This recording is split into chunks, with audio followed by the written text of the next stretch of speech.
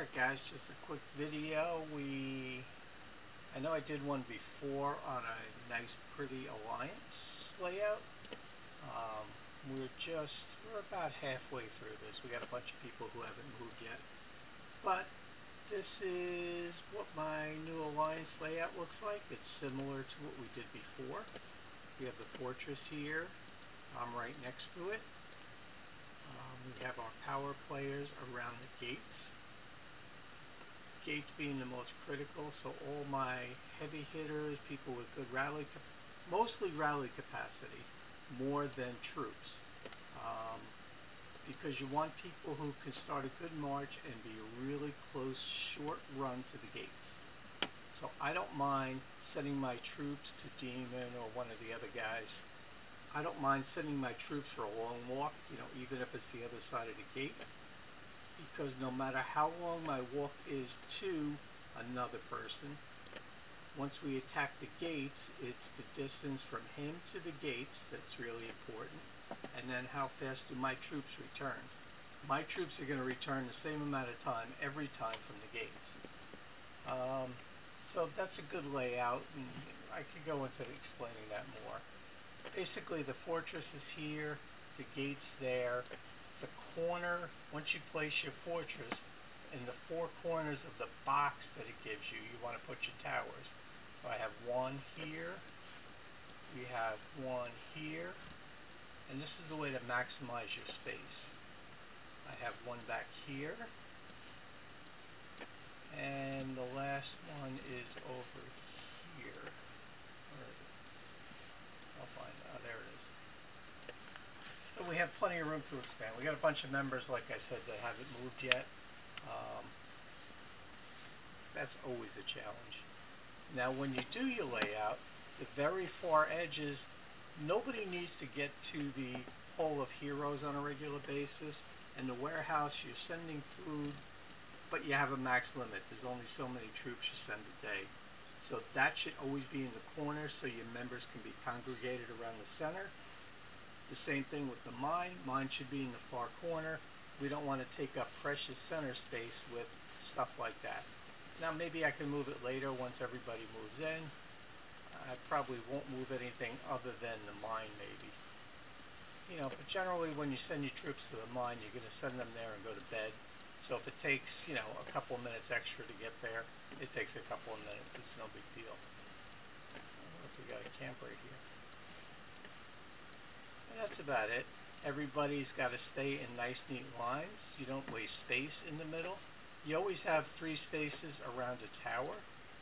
So we have this rock here in the middle of the place that we wanted to land.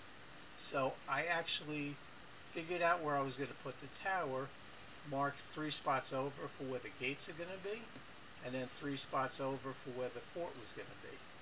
So I based my whole layout based on this one rock right here in the corner. And then, the other 4 corners were pretty clean. You do run into a little space problem this way with crowding to the very edge of the alliance. You also have to kind of get that right so people are here just inside the green border. Because if you're half in and half out, you're not going to get the alliance benefits as far as, enhancements on all your stats. So you have to make sure anybody that's in the alliance is fully in the lines. This spot here I'm saving for another large member. We originally had like an ore mine in here, or silver mine, I forget. So we had to wait for that to come out. We cleared one, another one cleared right next to it. So we decided to put 4 camps here so nothing else will respawn in there. We want somebody with decent strength to be in there. So we're kind of saving that spot for one of the members who hasn't moved yet, or we might be doing a merger. There's a lot of options open. But pretty much nice straight lines, fills my ACD nicely. Everybody's in line. It takes a lot to get everybody in line. I don't even want to talk about that part. It's very stressful. It's been going on since probably we're about a day and 6 hours since we started the move. Um, Not too bad. I've done it faster. I've done it worse. I like the way the layouts come out. So it's just a nice all-around layout. This is the way we want it, where all our power people are around the gates. You know, everybody here has really strong power. Um, I like the effect of the dragons all flapping their wings together. That's probably the coolest animation in the game. These guys are a little out of sync. But it's just a very cool layout. You know, so you line around the gates, you line your power hitters, because don't forget, you have 8 spots around the gates.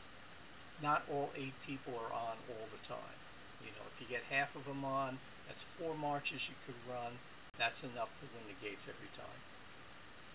And then you have people, the next highest people, like 100 million power or above, around the second line, right? So now you have, I don't know how many we have here.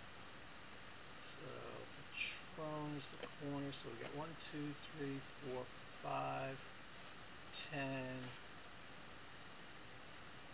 4, and 4. So we have 18 people in the second box around the center of the gates.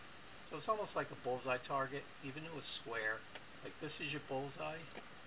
This is your 50 points. This is your 20 points. So you just plan everything around there.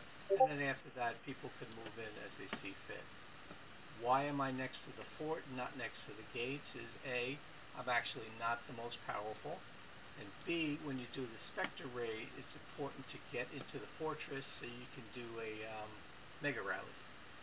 So it's important that I'm close to there. And I'm 1 box away from the gates. It's not really critical. If nobody else shows up and I have to run rallies myself, you're only losing a little bit of time by having to travel that extra box.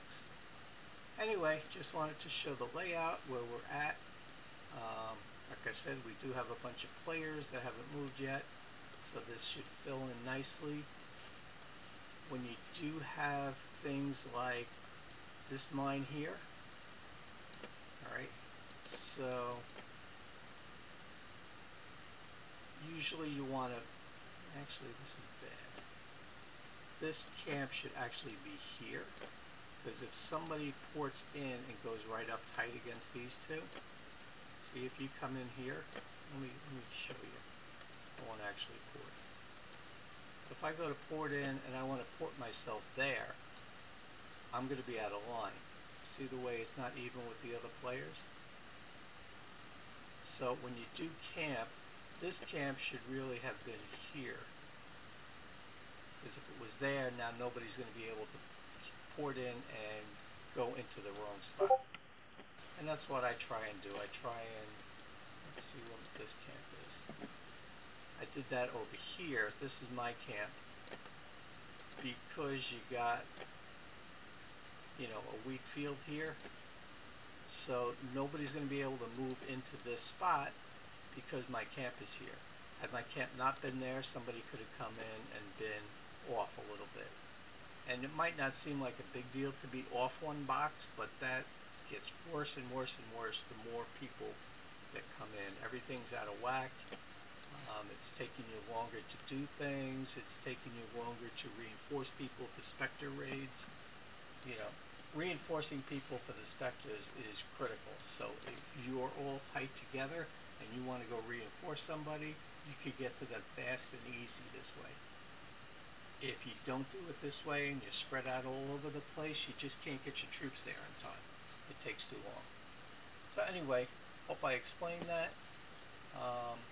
If you have questions, leave a comment down here.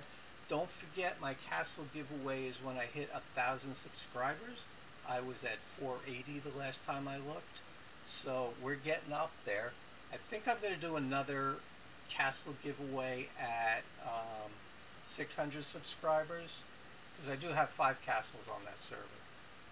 There's only one level 30, and then it goes, you know, there's a whole range of them. They're messier castles. I really grew them as farms.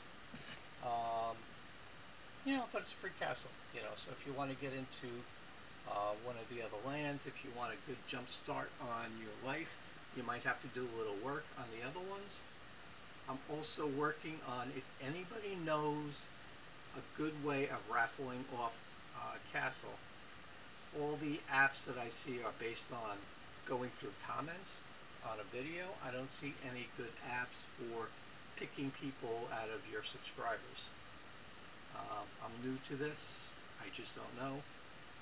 I might just have to pick two random numbers and do it that way. So I will post the rules, before I get close to the first raffle. Just so you know, there'll be further announcements on how exactly, technical details on how I'm going to pick somebody. What happens if the person I want to give it to doesn't want the account, if they're a subscriber for some of the other content that I have. I'll be posting all of that. I'll update the original video, and I will post another video once I get all the actual final rules and I know how I'm doing this. Just want to be 100% clear. I know it's a contest, so we'll figure it out together. All right, have a good day, and let me know if you have any more questions. I do know I got a request for some more sharpshooter stuff. The Cutlass Capers, the Pirate's Wit. I know people want to see that, so I'm going to be doing that shortly. I haven't even finished it myself. I will probably just start it over, and it's going to be a little hard because throwing the swords on a computer is difficult. I may have to figure out something else for that, but we'll get there. If anybody else wants any other content, just let me know. I will take requests and do the best I can. All right, love you guys.